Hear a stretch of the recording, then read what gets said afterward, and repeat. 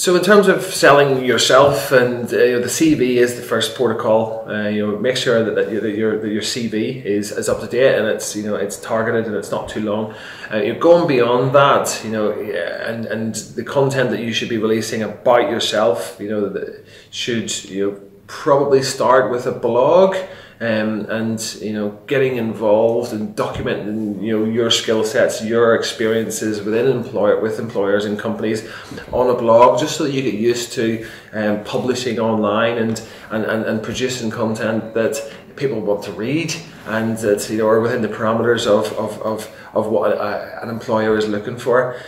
By joining LinkedIn groups and other groups online, you can begin to see how people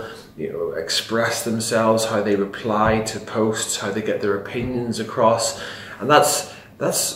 really running in parallel now with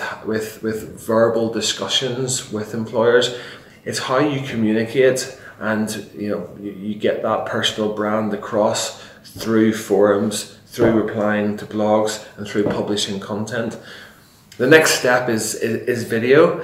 which is the new way of being able to express yourself online, and obviously it started from a personal point of view, where you maybe would have shared your experiences with friends and family,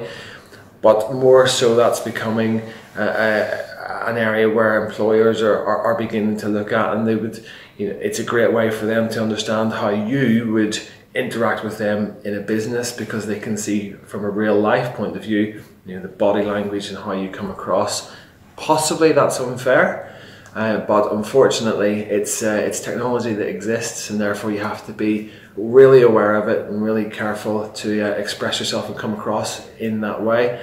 Our advice would to be, if you're going to be involved in any sort of video content, is to make sure that it's well planned, it's targeted, and you potentially do some research on that to get it right, and anything that's out there you're in full control of, and you know exactly how that will be used.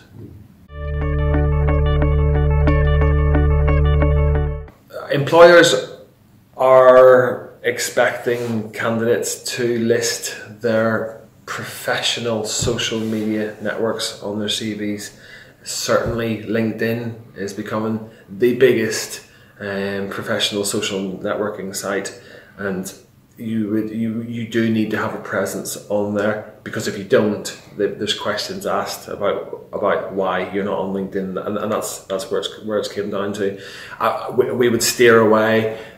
from the more sort of personal or friendship, family-based social media, that is private and should not influence a decision from an employer on a particular role. However, for employers, particularly SMEs, where hiring the right person is crucial, because it could put them back a number of months if they hire and train the wrong person. They will do everything that they can to find out about who you are, and in the same breath as a first, second and third interview aims to get deeper and deeper into who you are, they will do research outside of that. And that will include